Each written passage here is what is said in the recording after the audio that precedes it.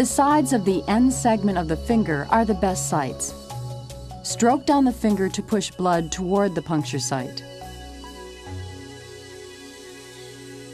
Place the end cap firmly against the chosen puncture site on the side of the fingertip. The more pressure you use, the deeper the puncture. Push the lancet release button without moving your finger or the device. If a drop of blood does not form on its own, stroke down the finger towards the puncture site without going as far as the site itself. Hold the tip of the test strip in the drop of blood until the meter tells you the test strip is filled, usually by beeping. Remove the test strip from the blood. Put the device and the strip aside until the reading is complete. Wipe the puncture site with a clean, dry facial tissue and use the tissue to hold pressure on the puncture site until the bleeding stops.